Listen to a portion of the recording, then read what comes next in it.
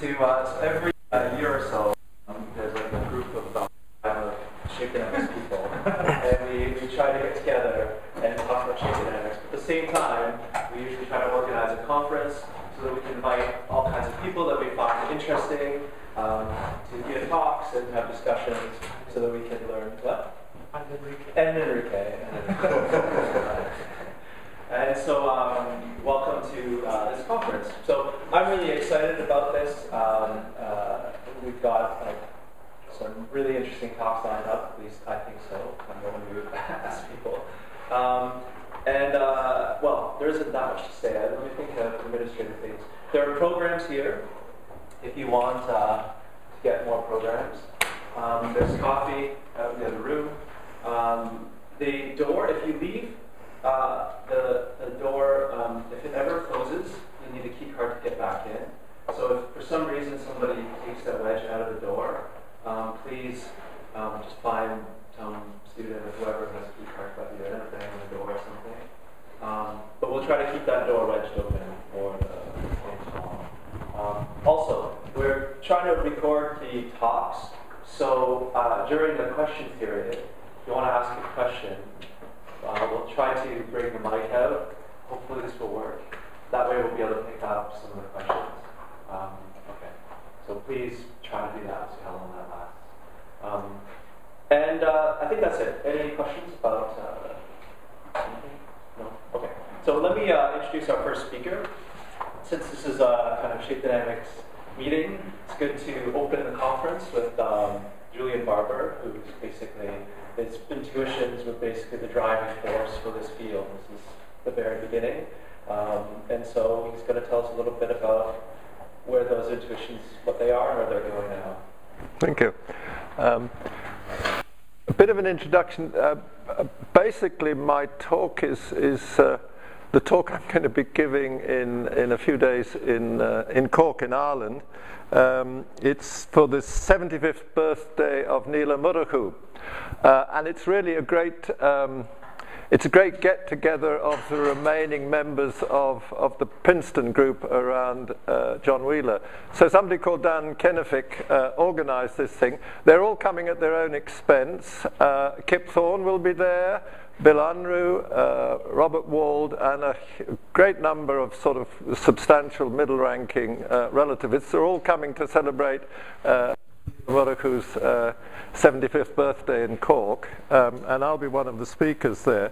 So basically my talk, and because I've got 30 minutes and I want to leave 5 minutes in Cork and 5 minutes for questions, I am actually going to read my talk in Cork, but I'm not going to do it here to try and make sure I keep to time. But basically my slides are the Cork talk, at least at the start, and then depending on the questions you throw in, and please throw in questions at any stage, we'll just see how far I get, and I don't think it matters how far I do get because there'll be enough issues.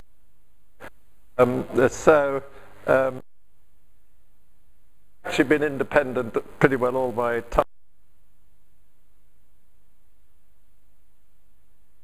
And nest under the tiles. They've just come back from Southern Africa.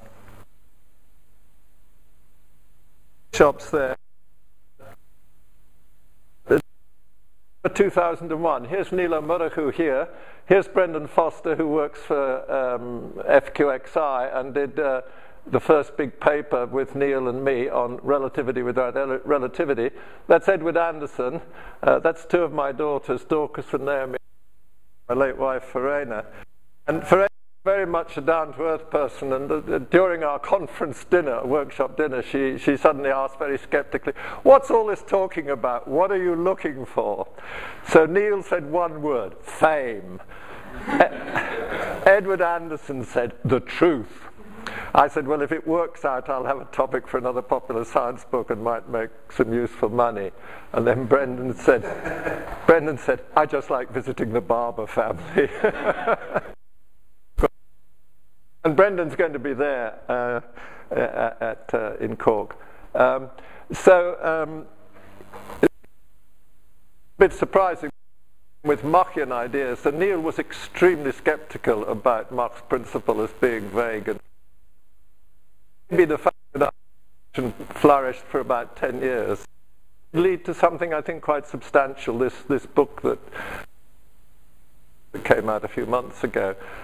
Maybe it's a case of opposites being able to spar fruitfully and something worthwhile come out of it. The motto of the book is Kepler's reaction to the Tycho Brahe's discovery, observations of a comet, which Kepler was convinced showed that the planets could not be carried by crystal spheres. And this led him to make this wonderful comment: henceforth the planets must find their way through the void like the birds through the air. We must philosophize about these things differently. And that was actually, that realization of Kepler was incredibly important. It led him to discover the laws of planetary motion. Without the complete change in thinking, basically that there are no crystal spheres or no crutches. And I would say, I suspect that one of the problems, if we're right with shape dynamics, I think the problem is that one still thinks that there is a sort of a scale and a time flowing independently of what is happening within the universe, that rods and clocks are sort of external crutches with which you describe what's actually happening in the universe. And I think that may be actually fundamentally wrong. And in fact, I always say that Kepler's remark there and what he did was the first great implementation of Mach's principle 300 years before Einstein coined the expression. It's all about relationalism, that physics must be about relationalism, which means that any physical quantity has got to be a dimensionless ratio. And that, I think, has surprising implications when you take it further. So let me get straight down to business. The talk I'm going to give is whether there are two different ways in which you can approach general relativity. And I think the first thing to be clear about is that there's two totally different meanings of relativity. There is Einstein's meaning of relativity, which is relativity of simultaneity at spatially separated points, and it's expressed in the fact that you can slice space-time in any way you like. It doesn't even have to be straight lines. It can be any spatial a notion of. And this is completely different, really, from Mach's idea, which is that he assumed, didn't question absolute simultaneity, that came later, but he assumed that the position of any particle here only has meaning relative to every other particle.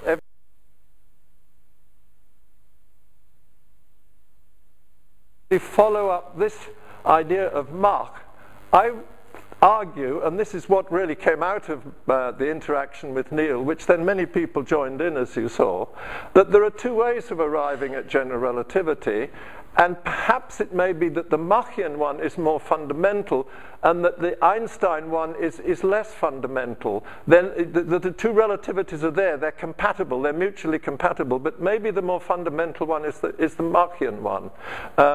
And you have these two famous sayings of Mach: the universe is given once only with its relative motions alone determinable, and it's utterly impossible to measure the changes of things by time. Quite the contrary, time is an abstraction at which we arrive by means of the changes of things. And that calls for a different kinematic framework for describing the universe, just, shall we say, already for an island universe defined by the n-body problem, the Newtonian n-body problem. The describing this thing should not be absolute space. That's essentially the residue crystal sphere. Trivial position which is not significant and it's not corrupted in relativity. A notion of absolute orientation, and also a notion of absolute size, and a notion of duration. And all of these are external crutches which are holding up the universe as it does its things. And actually the universe swims in nothing. So you must get rid of those crutches, and you do that by passing from the Newtonian. You eliminate all the absolutes from Newtonian n-body kinematics. You start with the Newtonian configuration space into which the ideas of relative separations of objects in Euclidean space. Nothing else goes into the proceedings. And then you quotient by rotations, and then you get the relative configuration space, which, but it's still got scale in it. So then you take one more quotienting, and you get to shape space. Now, the three-body problem, everything we want to describe can be explained by the Newtonian three-body problem. And it really makes you think about things in a completely different way. And the great thing about the three-body problem is a triangle, the three particles are a triangle. One degree of freedom describes its size, and 2 describes its shape. And if that three-body problem is your toy model of the whole universe, that must be just the shape is all that counts. It's just the shape. Yep? Just to put this into context, when you say the whole universe, you mean particles interacting by gravitation alone? In this case, but it can extend to other interactions as well. But already to do the equivalent of Kepler recognizing there are no crystal spheres, this is already enough, I hope, to sow doubt. Okay? I think it makes you think. It's enough to do that. So shape space has the other thing that goes in is the Newtonian concept of mass. So if you go to dynamical geometry, there isn't. You can do without a concept of mass. But at least for the n-body problem, all that is going to go in is geometrical relationships, ratios of distances, and masses. And this representation here is how you can represent the three-body problem when you only describe the shape. When you only think of allowing distortions and twisting.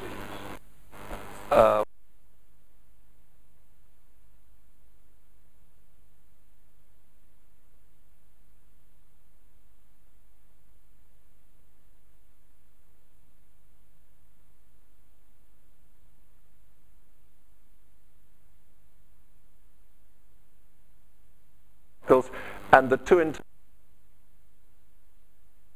So if I have a triangle, I mean the classic. There are no. I have a triangle and I hold it up at right angles to me and move it backwards and forwards. No, but what about if you twist it? Ah, well that's going to change the shape. As you're defining it.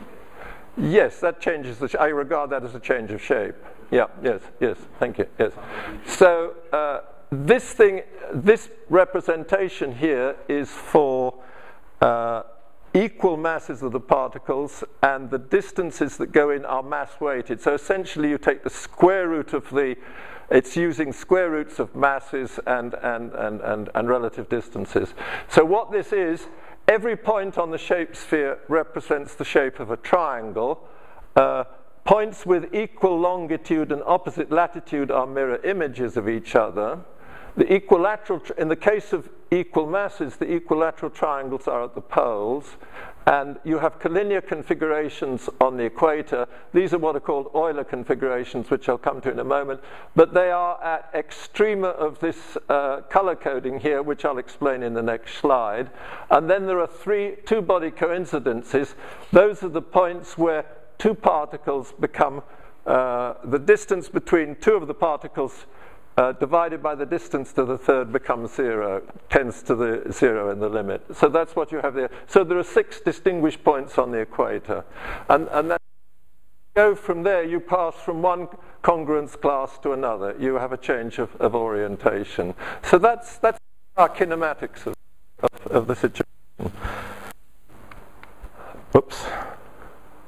I don't know why this suddenly shoots forward so much. Can I ask something? Yeah?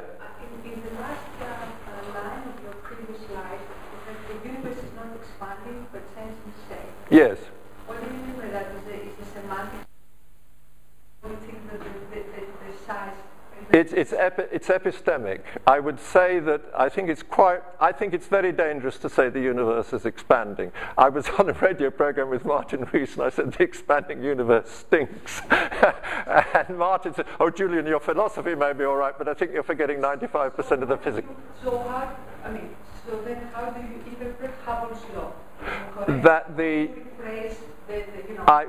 what is definitely without question is that you divide the typical galactic diameter by the typical intergalactic separation, and as the universe is getting older, that ratio is getting smaller. That is the objective epistemological fact. Which means that this is a semantics kind of thing. Instead of calling it expansion, you call it the way you just described. But we're talking about the same thing. There's nothing wrong, but we give a different kind of...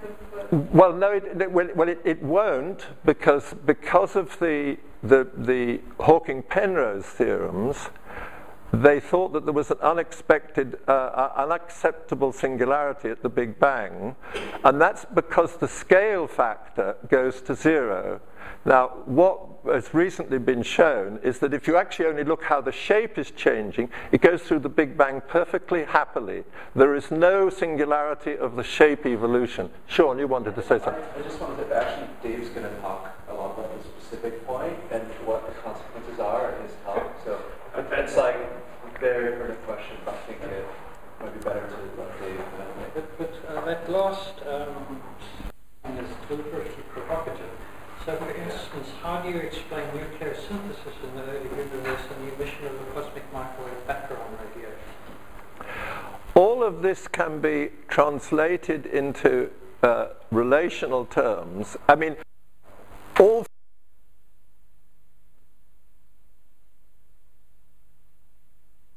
their measured quantity by the... I mean, all objective statements in physics are about dimensionless ratios. There are no... Objective statements were not about dimensionless ratios. All I'm saying is just apply that consistently in cosmology, and people are actually just forgetting that. Dimensionless ratios are key. I guess a lot of physicists would take, say, the size of a hydrogen atom to be a constant. And then if you do that, then all your dimensionless ratios become kind of... Yes, but the objective thing is the ratio of the of the Bohr radius to the radius of the nucleus, a flea in a cathedral. That's the objective statement about particle physics. Those are objective statements.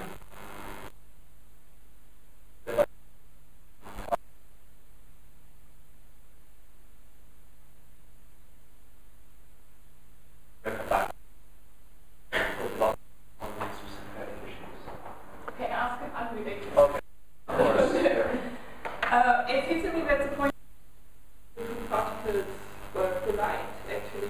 Sorry? So the point where the ratio between...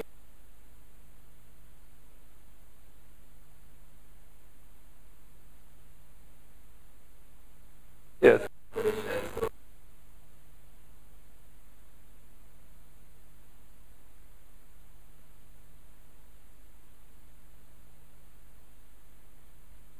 It's a strong...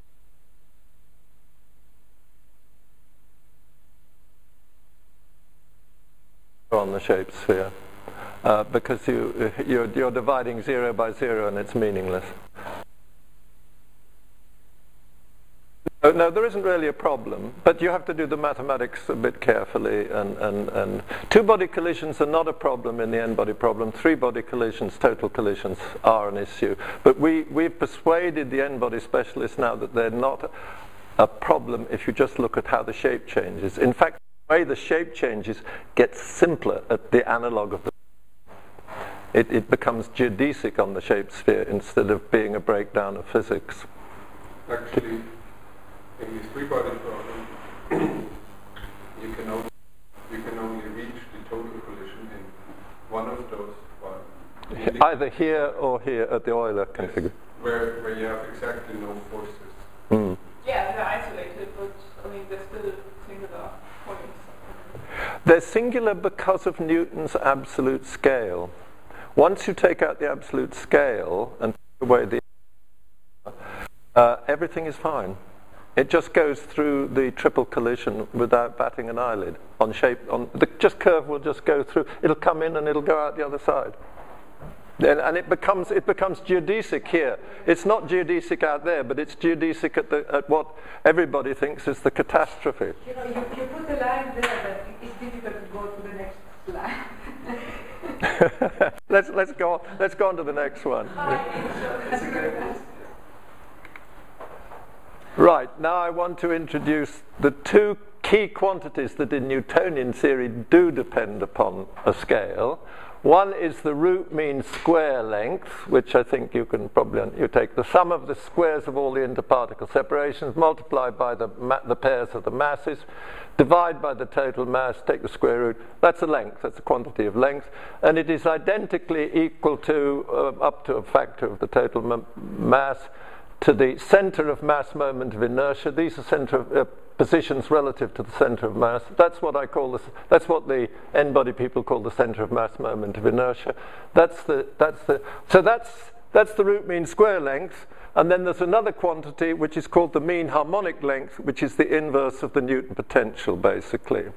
And these are two lengths which are, I mean, in many ways you define quantities with dimensions of length, but these are the two simplest, and they're given, just because they are rather significant, they're given names, the root mean square length and the mean harmonic length. And if you take their ratio, you get a scale invariant quantity. So everything should be in terms of this scale invariant quantity. That's meaningful. And so that's what the color coding is. The absolute minimum of this quantity, which we call the complexity, which is essentially minus the normalized. The n-body people talk about either the shape potential or the normalized Newton potential, where they make it a scale invariant quantity. So Julian, I thought you said you took the ratio of those two quantities. I take the ratio of the two lengths. Here you've got the product. I've got the product. The mean harmonic length is the inverse of the Newton potential. So I'm taking the ratio of the two lengths, which means I'm multiplying the mean harmonic length into the Newton potential. And that gives me a scale invariant quantity, which the n-body people call, we've coined the expression complexity. The n-body people call it either the shape potential with the minus sign, or the normalized Newton potential. And actually,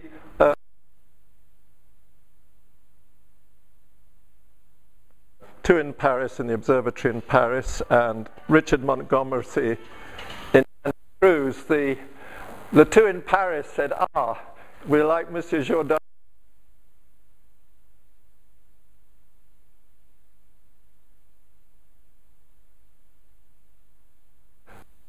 That unfolds is determined by the shape potential, the negative of that complexity. It's a function on the way. What determines that's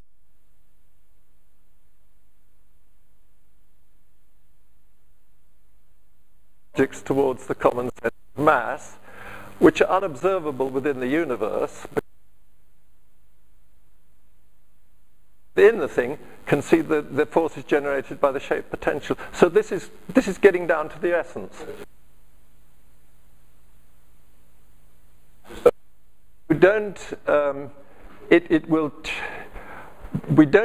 We get away with we don't have any pre-assigned metric of time. We derive one from the way things change. So that will come. So all we have is a chronological ordering. We assume that one shape, what was it? Ford or somebody said, history is one damn thing after another. Shape dynamics is one shape after another in a continuous curve. Chaos in the three-body problem will emerge somehow, we were talking about. Yes, it will. Actually, it shows. Actually, by the way, it smooths it all out, because actually in the Newtonian picture, this is a typical solution. By the way, when the scale in the Newtonian picture is at its smallest and the three-body interactions are non-trivial, and you see the shape is changing very rapidly. It looks as if the shape is but it's actually spread out. In the Newtonian picture, all happens in the normal way in an extremely short period, and that's why the Newtonian representation has difficulties. But in this picture, when you represent it on the shaped sphere, it all looks beautifully smooth. You've gone to a different you've got a different parametrization of time here.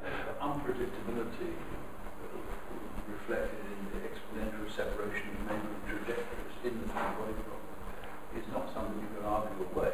No. It is in there. It's in there, Michael, in this form, is that if you slightly change the direction here, then it will finish up with a different the pairs will finish up. That's the unpredictability. But that's where it goes. So this is how you get you implement Mach's ideas by of best matching, which Bertotti and I developed 35 years ago. Basically, you want to define a dynamical evolution which makes no reference to any absolutes that Newton brought into physics. So you start off by supposing that there is. So you have two triangles in this case that are slightly different in shape. It's shown rather big, but that's it. And you just imagine that you hold them anywhere in space. You imagine somewhere in space, and then the masses are the same in each thing, but the shape and the size is different. So it looks as if this particle has moved that one, that's moved that amount, and that one's moved that amount. So then you make a trial distance or difference between the two configurations. This is just the Newtonian kinetic metric.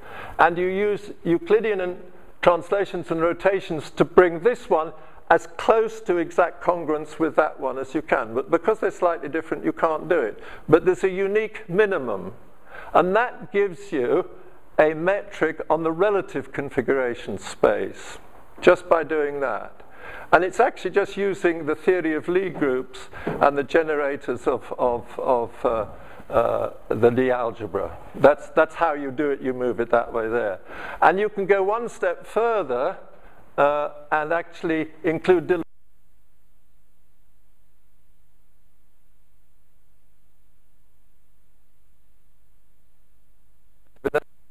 That quantity that we had before. This is minus. Sorry, so this is length to the minus, and that's length to the plus 2, so this is a scale invariant quantity. You do that, and then you get a metric on shape space. So you've got Newtonian theory is described by the minimization of that, but it's not a geodesic on shape space because of the role of scale. If you want a geodesic theory on shape space. So you have kinds of theories. You have the theory which is a geodesic theory on the relative configuration space, and you have one on the shape space. And there's just one degree of freedom in there, and you can't recover the Newtonian theory exactly here, because this thing keeps the size, the root mean square length, or the moment of inertia, constant. The theory on shape space does not allow, in the Newtonian picture, you have a constant size of the universe. Whereas in the Newtonian theory, the size will change, and that shows up in the way the curves vary on space. So if we go back here, this is a typical Newtonian solution, but there are geodesics on shape space which will have the same point and direction at some point, but the Newtonian solutions will always just curve away from it. So this is the architectonic difference between the two theories. I did for a long time, and Sean and I argued about this a lot. We said, it must be a geodesic theory. And then finally I was persuaded, no, it can't be the geodesic theory. It must be the one that falls just one short of that apparent Machian ideal. But that falling one short has very far-reaching consequences, which are very interesting. So I just want to show then how you solve the problem of where inertial frames of reference comes from.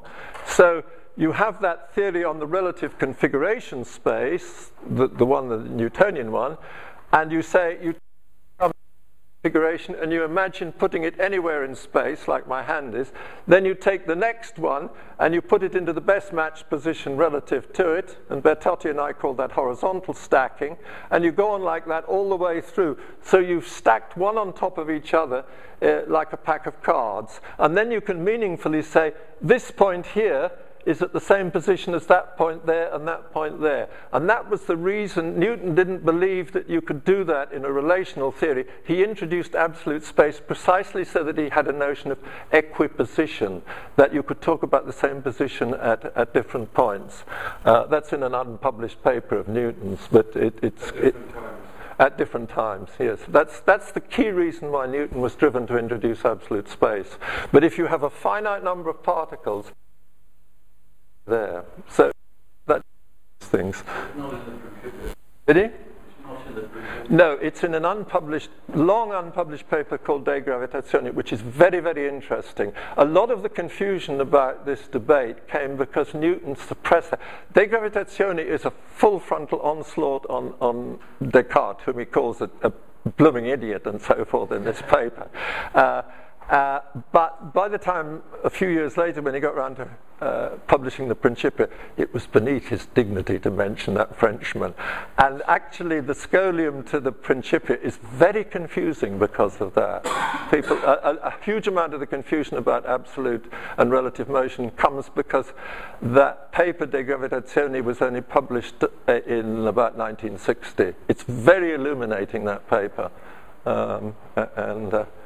Yes, I mean, beneath his dignity to mention the Frenchman, even though his theory of the colours of the rainbow was a small development of the brilliant and perfect analysis by Descartes. Right. No, well, I mean, you know what scientists are like.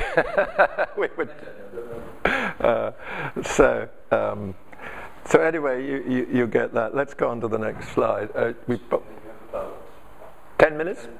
Yeah, it's fine. Well, as I said, I don't think it matters where I stop, because if anybody's interested, I mean, I do recommend Flavio's book. I mean, if anybody wants to take this seriously with the mathematics laid out pretty nicely, it's in Flavio's book, and you don't even have to buy it. It's all online. If you just go to if you put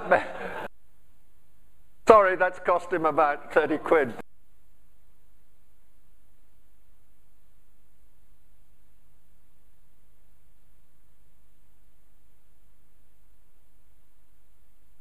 I mean, all of these diagrams are Flavio's that I show. He's that. But sadly, he can't be here because there's a crisis with his father's health, so that's why Flavio is not here today. Let's go on to the next one. Whoops. I don't know why this thing always goes on so fast. I just mentioned this thing here. That I think you could argue for a counterfactual history of relativity.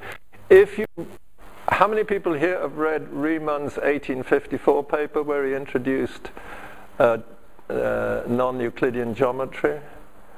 There, yes, Tim has. Well, I think there's a very interesting thing there. This paper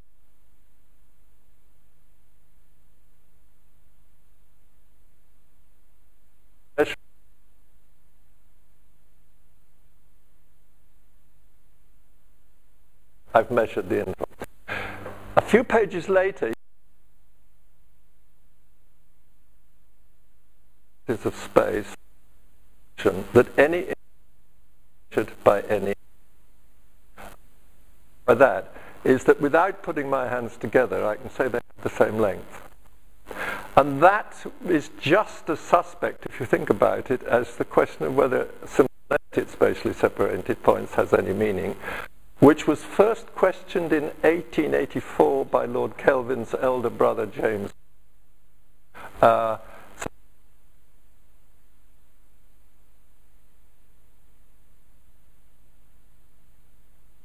In geometry, the residual rigidity dimensional, because he was absolutely convinced if you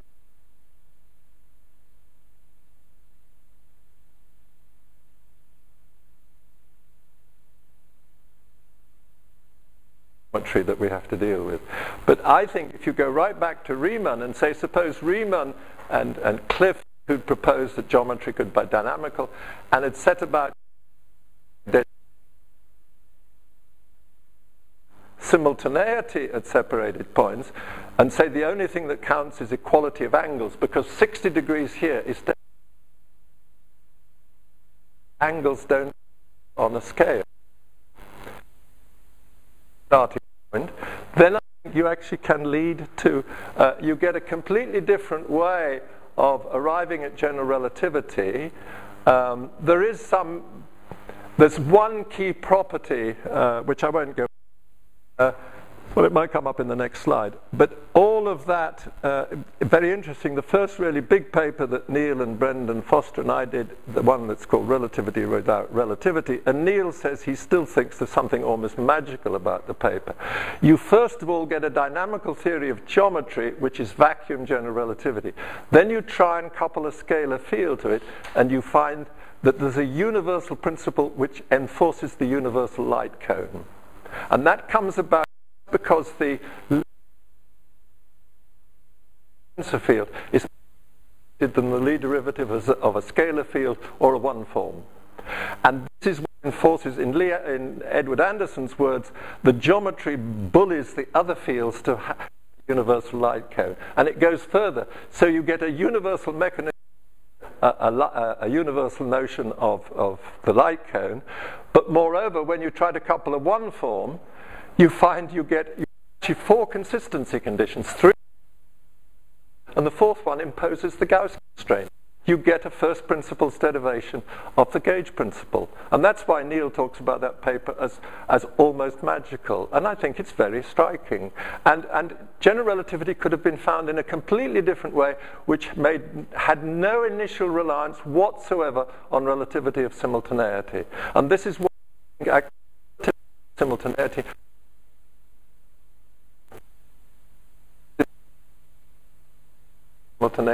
are compatible, but it may be that the mind is fundamental, and so this idea of best matching can be taken further, where you have geometry.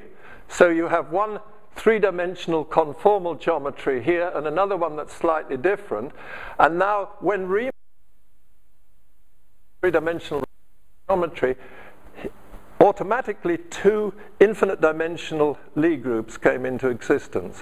One is the 3-dimensional diffeomorphism group, and the other is the 3-dimensional conformal group. And you use those to best match, because they're there. So all of the tools of doing that best matching is there. And basically that's what, when you do the of the part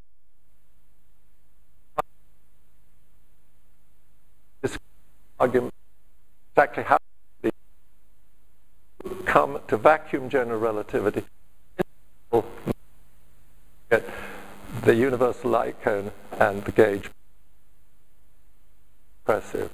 And work to really, there is some more work that needs to be doing. But this is a paper by Edward Anderson, myself, Brendan Foster, Brian Kelleher, who was Neil's student, and myself from 2005. There is a defect in that paper as it stands, and one of the things that we ought to do is the shape dynamics really sort that out properly. But I just want to say that, well, the seems to be is those of you who have, and I think I'll stop with this slide, Sean. Yeah, I don't know how many of you are familiar with the idea of a fiber bundle. So the idea of basically you can say the fiber bundle is sort of represents the physical degrees of freedom, and then the fiber represents different ways, gauge-dependent ways in which you can represent that fundamental thing. So here you could say the shape space is in the 3-body problem, it's the shape of a triangle. And then as you go up the fibers, it's all ways in which you can think about the triangle and its size in absolute space. And then absolute space, this I first, Enrique mentioned, in the fiber bundle, you have got a metric. And that metric defines distances between these fibers here. And actually what that best matching does is pick up the horizontal distance between two things like that. And that's what's key in the early work that Bertotti and I did. And that's called equivariant best matching or equivariant gauge theory. But you might have the situation, which I think is what is happening, where the geometry is not like that. It doesn't give you parallel things there, but it gives you ones where there's a closest point between there. And what I think is happening in that paper, if it's really right and we can check it, is that you're varying not only the to go up and down the fiber and just pick up the horizontal separation and it's the same everywhere. You're picking up a horizontal separation, but also where it's shortest. And that's a generalization of the gauge principle. And if it's right, and it is important that we really check that, do that paper from 2005.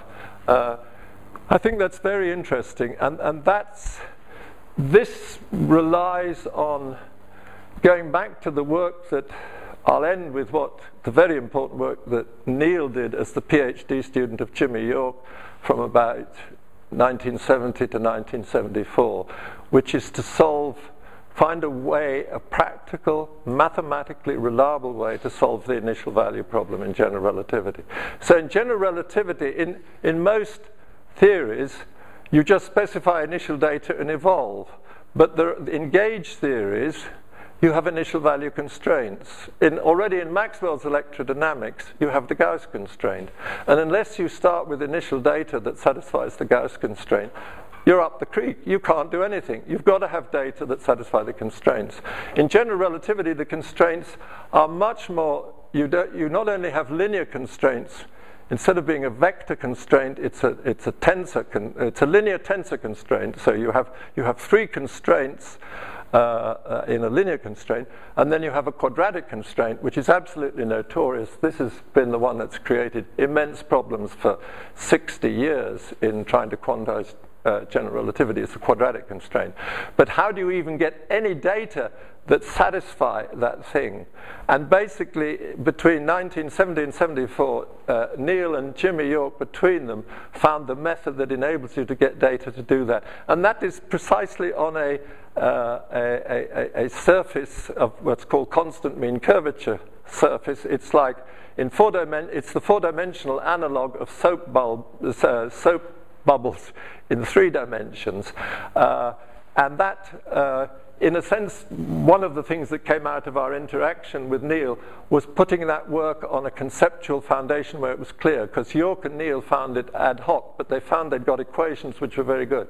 And all of this work in numerical relativity, which does with shows how black holes collide and all that stuff, and when they had that movie of the detection of the gravitational waves, what do n-body specialists do? Neil summarized it in the morning. Well, they come into their office in the morning and they use the method, the conformal method, which Neil and Jimmy developed in the early 1970s to get initial data. And once they've got initial data, then they work for about a week to do the evolution from that initial data. But you cannot get anywhere without that initial data. And there's very few sensible ways to go anywhere without that method that Neil and Jimmy introduced. And that was why, you may have noticed that quotation from Wheeler and Eisenberg, that it was because of the success of that method that back in about 1980, Wheeler and Eisenberg said, it may be that general relativity reverses special relativity from within its dynamical structure. So at that point I'll stop, and that leaves us 10 minutes still for discussion. Yeah.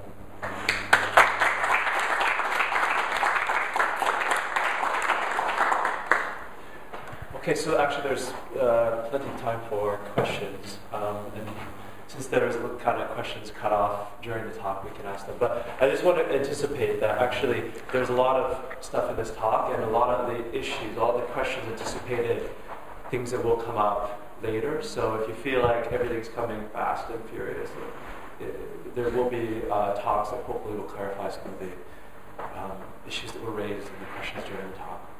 Okay, so who wants to start? Tim, wow.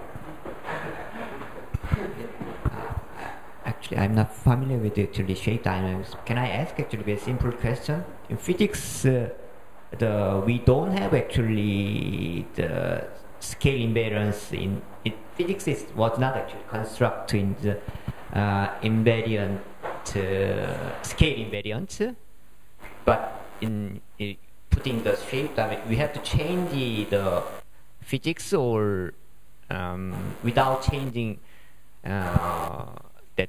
I mean, we know actually that scale change cannot be recognized, but we have to change the physics or. Well, the position we have at the moment is we have to reinterpret the physics we already have. I don't think. I mean, I think it could well.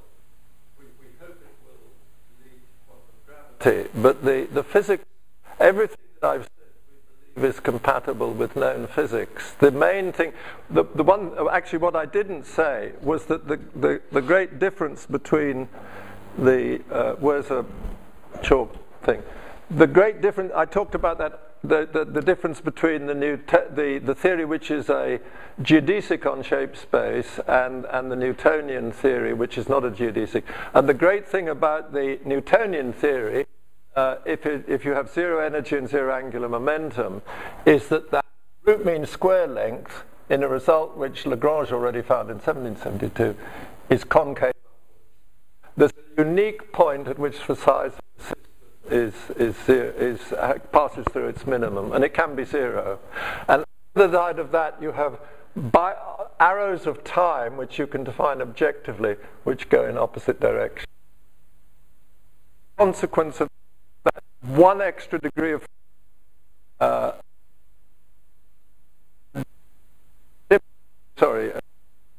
Dave will be talking about.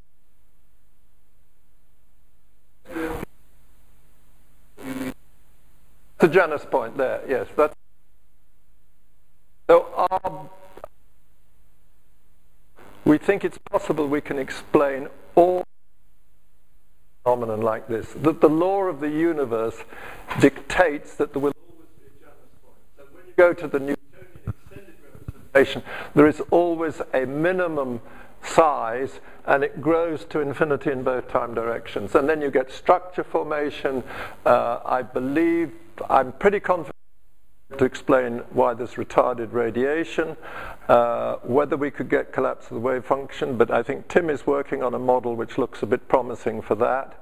And I think we certainly get the growth of structure, and we are able to define a entropy-like quantity for the universe which decreases for the whole universe, but then out here you get subsystems form. The subsystems form with low Boltzmann entropy, and in the subsystems the entropy grows. So you have two entropy-like quantities, but the fundamental one is the one of the whole universe, which is decreasing, which then gives rise to the systems in which conventional entropy grows. How do you define this entropy for the universe?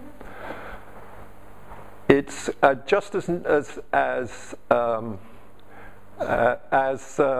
Boltzmann did, as a count of microstates. You can actually see it in this thing here. For spatial things, you can do a spatial entropy, just the spatial part of the entropy, where you just say it's the length. So you can compare.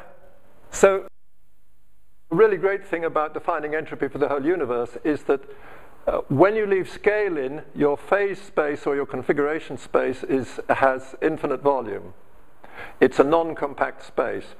Taking out the scale is absolutely critical because shape space is compact, and therefore it's got a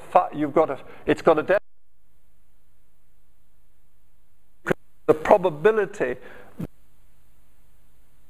lies. What is the probability that it lies in there? You can take the ratio between those two contours to the total area of shape space.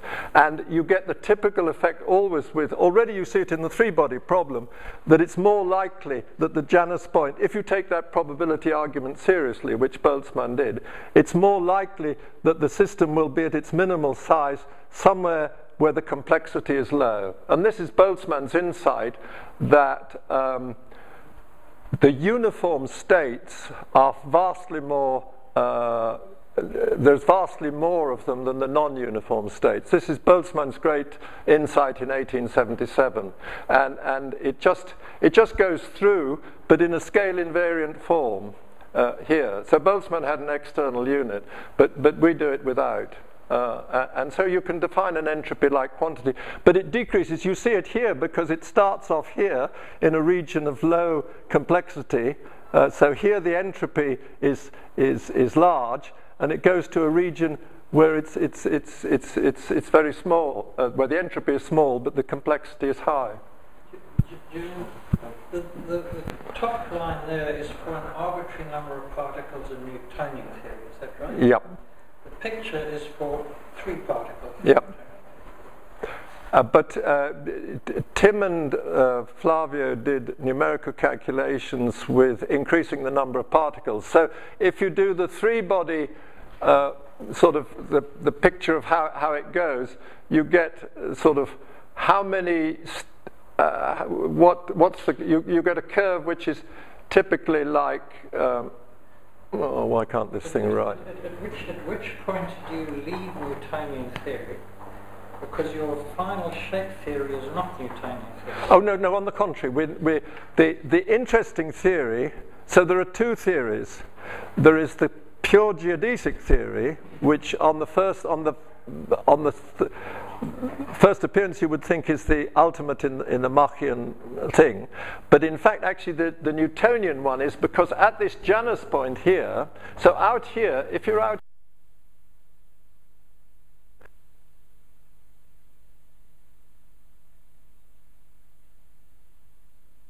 let me just finish. But if you go to the Janus point, there is no curving away here because it's tangent to the geodesic. So at this point, a point and a direction determines the solution. Now, as far as the top line is concerned, this thing. Yeah, Gary Gibbons and I did a paper which I think is very interesting. Exact solutions of Newtonian theory, which give you exact Robertson-Walker behavior with completely inhomogeneous distribution of the particles. And it depends on the solution of the central configuration equation. So we've got exactly the opposite of what you've got. We've got completely inhomogeneous Newtonian models which are exact solutions of the Robertson-Walker equation and which have an initial singularity. Yes, but they are. That's sorry. If you were to project those on shape space, they would always remain in one. That's just a point in shape space. Remain on one of the critical points of the. Yeah. Because that's exactly what. Well, so from the viewpoint of an ordinary cosmologist, the problem is all of the dynamics of ordinary cosmology is at a degenerate point in the. Well, that's the point. That's why it's with. If I may use a 4-letter word and spell it, it's CRAP. It's a lie. Friedman Robertson-Walker is a downright lie. How would you get perturbed, Friedman Robertson-Walker model? You don't perturb. You just start. You can have a solution which goes through that and it goes out the other side. It's never homothetic. None of all of the non-trivial solutions are non-homothetic. The Friedman Robertson-Walker is a fantasy of theoreticians' imaginations who've not shaken off Newtonian intuition. Well, from the other viewpoint, Friedman Robertson-Walker are an incredibly good first approximation to the real universe. But that's because what's really happening in the change of shape has got averaged into things. I mean, Friedman Robertson-Walker starts off by saying it's exactly isotropic and homogeneous, but it just can't be right. There is no matter distribution which is exactly homogeneous and isotropic. That's a fantasy. Yeah, but so forget it. Forget it. Yeah. On a very large scale, it's a very good approximation. It is on a very large scale, but it may be leading you to a completely distorted picture when you get to the Big Bang. Julian, I think we should, because we don't want to get too. But I mean, also I should say that cosmology is not something we've completely come to a picture that we all agree on yet. And Dave will talk about some of the other things that we do know. So, but we had a couple questions. Yeah, I just have a very basic question about how you recovered Newtonian mechanics in this picture. So, as I understand it, you have some kind of Lagrangian picture. What are your parameters that go into Lagrangian? Because I would imagine the natural way of doing it would be to have Lagrangian on the shape and the d shape by dt, but you want to recover t as well. So, How do you... well, actually... can you just sketch how you get the Newtonian mechanics? I will talk about that. Oh, you said you're talking. Yes, Tim will talk about that, but actually I did buy a car with winning the first FQXi essay competition on the nature of time, where I explain how that happens if you presuppose scale. But Tim has taken this much further. The first thing is you have an autonomous theory which tells you how the shape changes. Then at some point in the shape curve you say this is the nominal size of the universe, and you get how the size changes, and then you, between 2 points on the shape curve, you say this is 1 second has passed, and then you get time. So you evolve both time, you get both time and shape by quadrature. And Tim has developed this very nicely. But your rule for updating the shape is just a new kind of rule, basically. It doesn't look like a standard Lagrangian. Well, you can look pretty like a standard Lagrangian, but it's Jacobi's principle. The first mathematically rigorous formulation of the principle of least action is a timeless one. It's Jacobi's principle. And basically, time is recovered as the parameter which makes the equations of motion take the simplest form, and it's a non-trivial thing because in subsystems, the time you get from isolated subsystems match up, they march in step. They don't have the same frequency, but the frequency doesn't change as time goes on. So it's all explained. Yeah.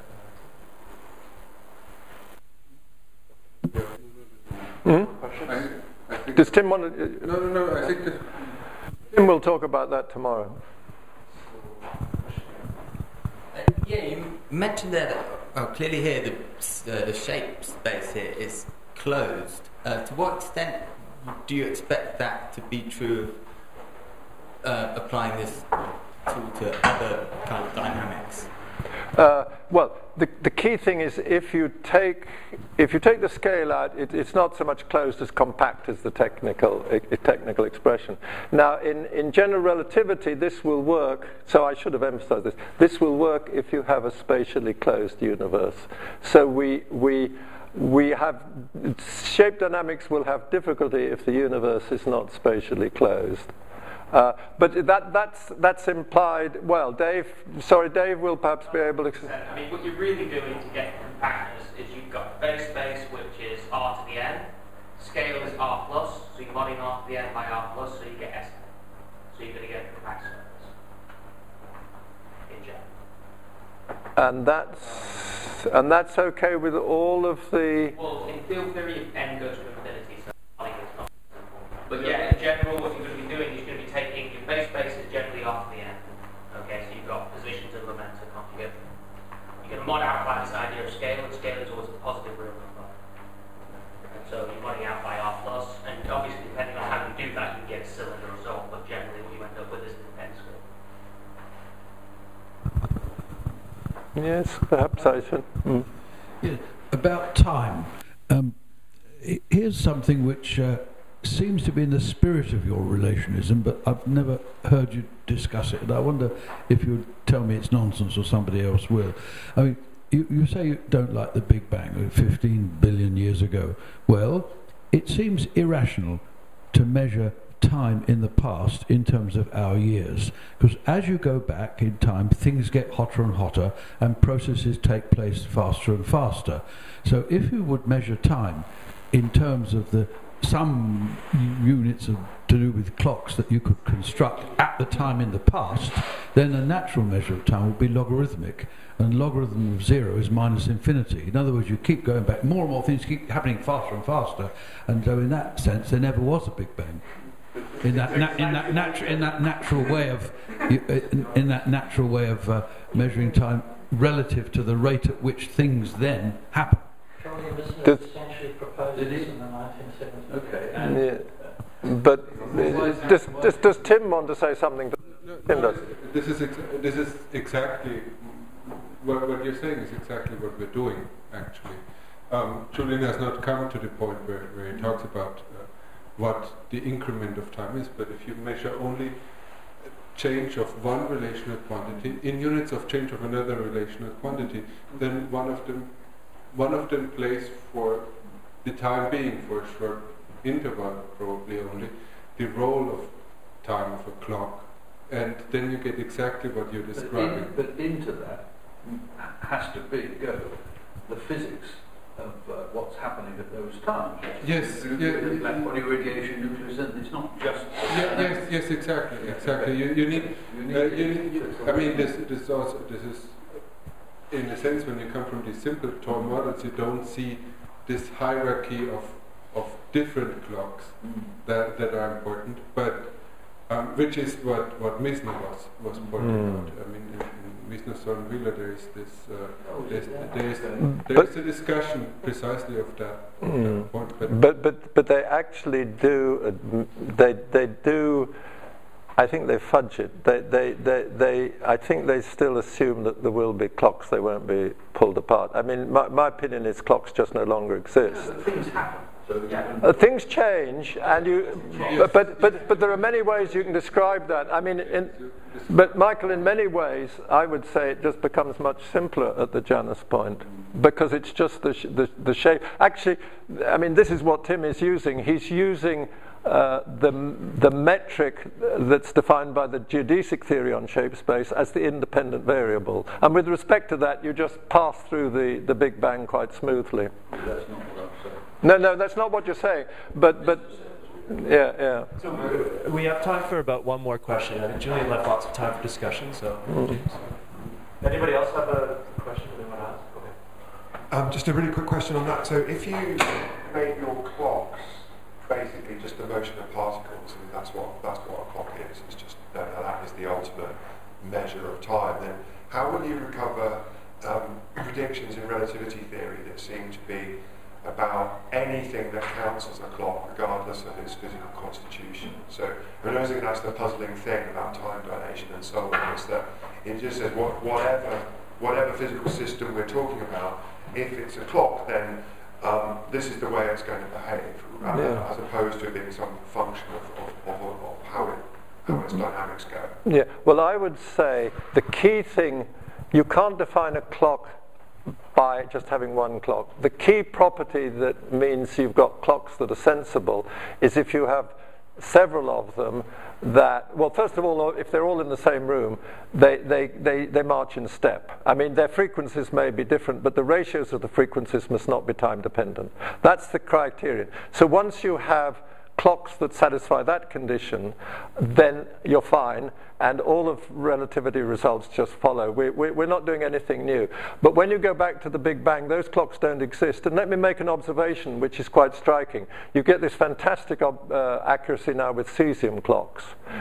That accuracy of metrology was not possible before the first supernovae had happened, because there weren't cesium atoms in the universe to do it. So the fact that we have this phenomenal accuracy now of metrology is because we're in the late universe.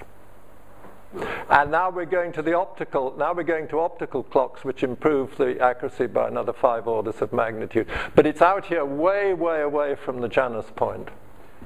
I think that's a good point to end. So why don't we thank Julian?